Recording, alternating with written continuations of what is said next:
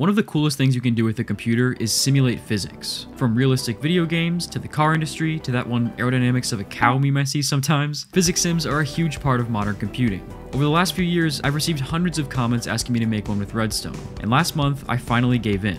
I went down a super interesting rabbit hole and ended up making what is now one of my favorite Redstone builds ever. I hope you enjoy.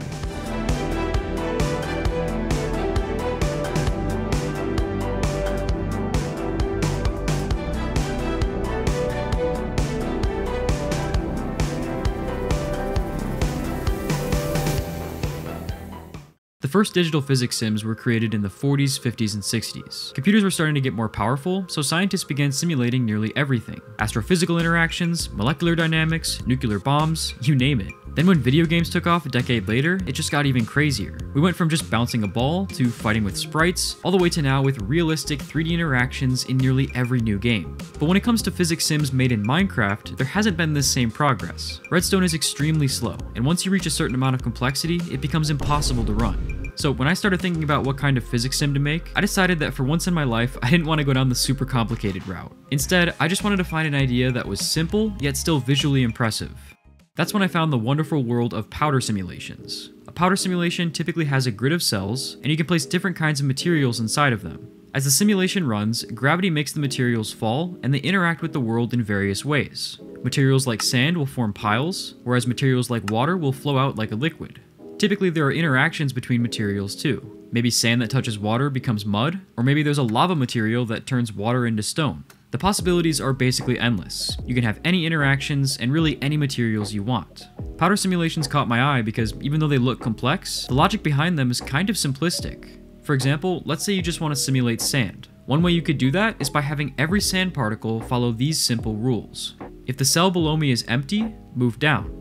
Otherwise, if that cell already has sand, move diagonally, down and to the left. If that cell also already has sand, move diagonally to the right, and if all three have sand, do nothing. With just these rules, sand particles already behave like a powder, bouncing off each other and naturally forming piles. The piles are always perfect pyramids, which I guess is not super realistic, but for such simple rules, it's still very impressive. My first goal was simple. I wanted to build a simulator for sand with just these 4 basic rules. If I could do that, I'd feel way more comfortable moving on to a more complicated powder sim.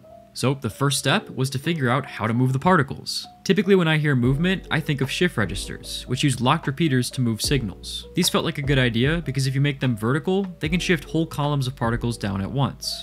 But the more I thought about it, the more I realized shift registers are not a great fit here. The main idea of a powder simulation is that every cell thinks for itself. Some particles might be moving down, but at the same time, others might be moving diagonally. So instead of shift registers, I needed a more general movement system, something where all particles could be moved independently.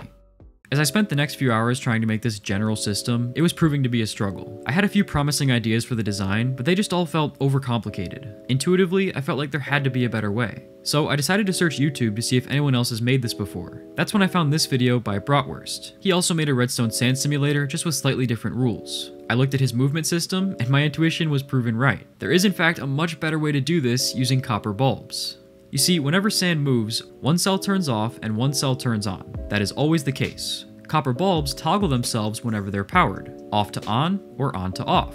So if you use a copper bulb to represent each cell, then all you have to do to move a particle is power the start and power the end.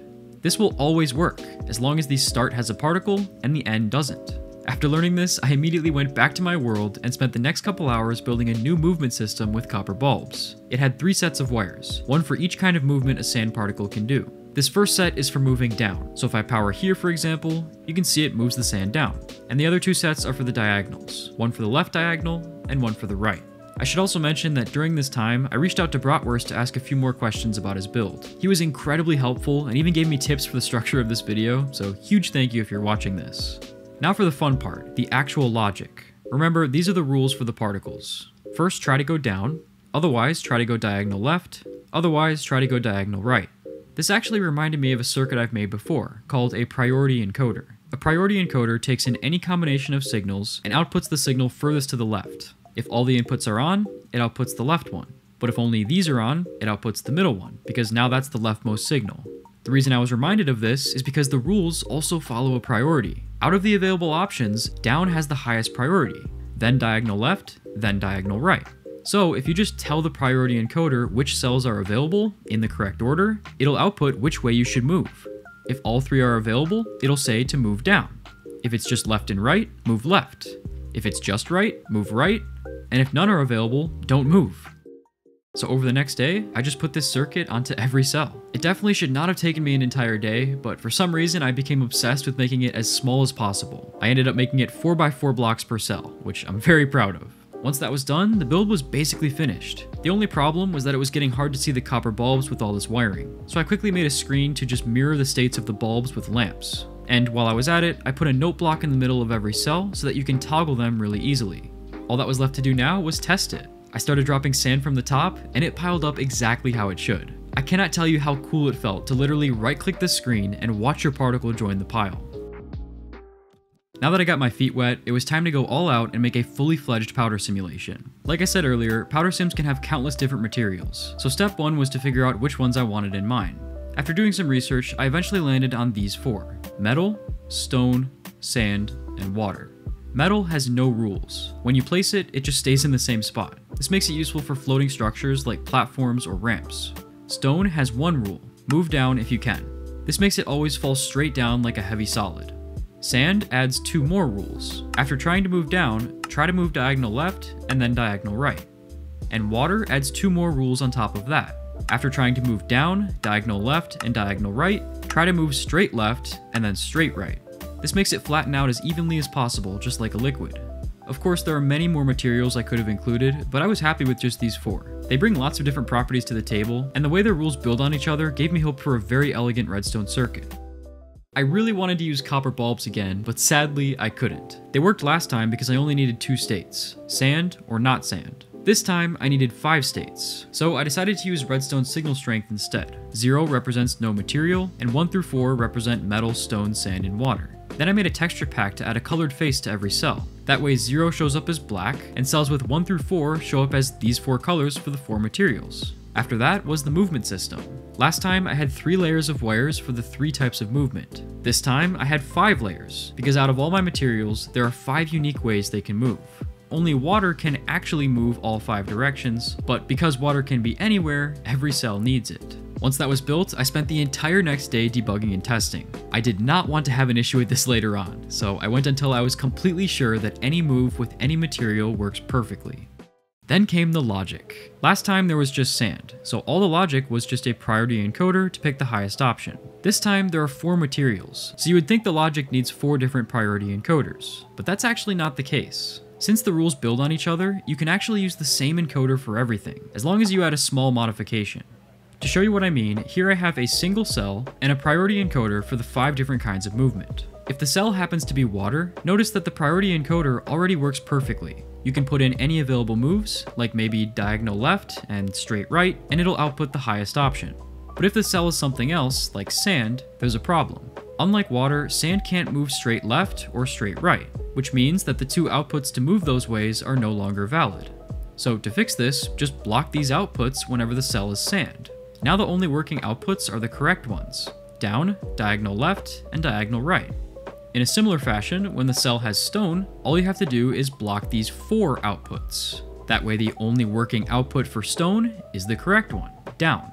And if the cell has metal, you can of course block all 5, because there are no correct outputs for metal. Metal should never move. So yeah, this is now all the logic you need. Once I was certain of this, I went ahead and fit it into every cell. Thankfully, I wasn't concerned with how small I could make it this time, otherwise I could have easily spent a week on it. Instead, I just locked in, and after less than a day, all 4 materials were working perfectly. At this point, it's safe to say that I built a redstone powder simulation, but I still didn't really have any interactions. All the materials just rammed into each other. So I started thinking about which interactions to include, only to find out that there was a huge problem. Based on the way I designed this, adding pretty much any interactions would require a complete rebuild. So instead, I decided to settle for a different but equally cool new feature: eye tracking. If you've watched my previous video on chess, you've seen that there's some new technology that literally lets you use your eyes as a cursor. This is perfect for a powder simulation, because it would allow you to naturally draw materials as if you had a mouse. So I copied the breeze cage over from the chess build, I made a brand new detector panel, and now I could draw with materials just like on a real powder sim, and I officially called the build finished.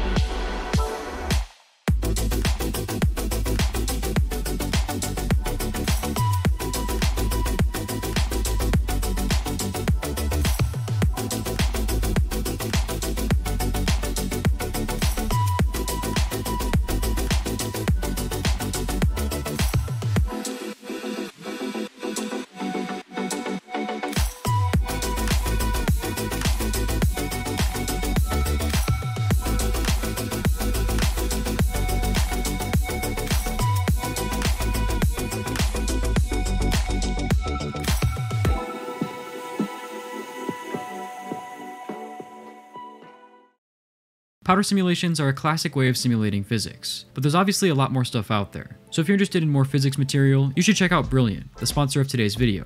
Brilliant is a website with thousands of lessons on not just physics, but many areas of engineering. I personally like their lessons more than other websites because they make a big effort to include as many visuals and interactive activities as possible. It makes me feel like I actually took something away from them instead of just memorizing information.